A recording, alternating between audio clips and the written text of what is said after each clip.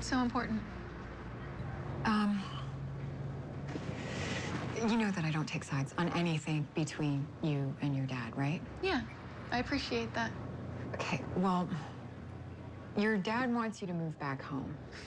And I know that you said you have a lease, but you also said that there were other reasons why you didn't want to move back. And I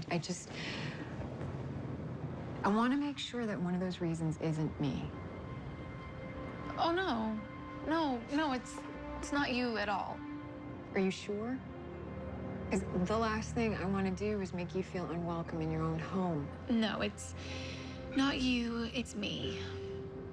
All those things my dad said when I was moving out about me making a mistake, moving in with my boyfriend. He was right. I can see it so clearly now. Why didn't I then? You're in the love haze. The love haze? It's like a drug. It makes intelligent people do stupid things. And then it clears and you look around and you wonder, what was I thinking? Your dad just wants to help. It's okay to let him. Yes.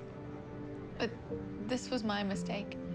He shouldn't have to pay for it. So I will tutor and do whatever I have to until the lease is up.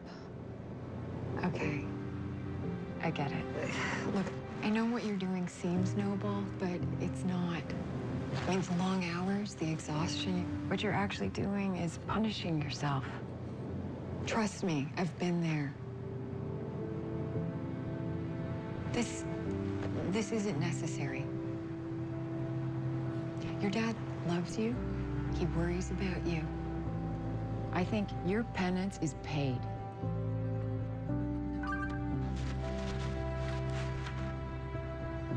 I'm sorry. I have to go. Just think about it, okay?